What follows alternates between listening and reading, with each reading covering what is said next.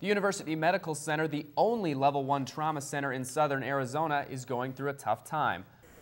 The response time was great. We were airlifted here. Denise was riding in her friend's car on their way to Phoenix when their vehicle rolled over.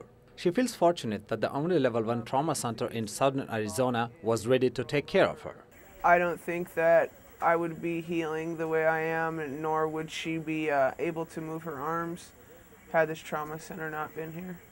But this hospital's level 1 status is in jeopardy. While a trauma center of this size would have 8 to 10 surgeons, the University Medical Center is serving their trauma patients with only 2 full-time staff surgeons. People who are here have to work longer and harder. Dr. Scott J. Lowry says the commitment of the doctors and the hospital staff is that's allowed the hospital to keep the trauma center open. It's more of a faster rotation, so that we have people that we have hired for surgeons to come in from outside places to help us fill in the gaps. If it wasn't for the trauma center here, many patients would have to drive down to Phoenix to receive treatment. There's a limited supply.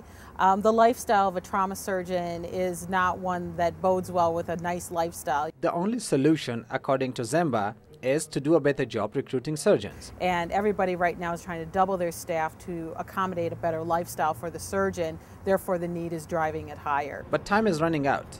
The trauma center has until the end of this year to overcome the shortage, or likely lose its level 1 status.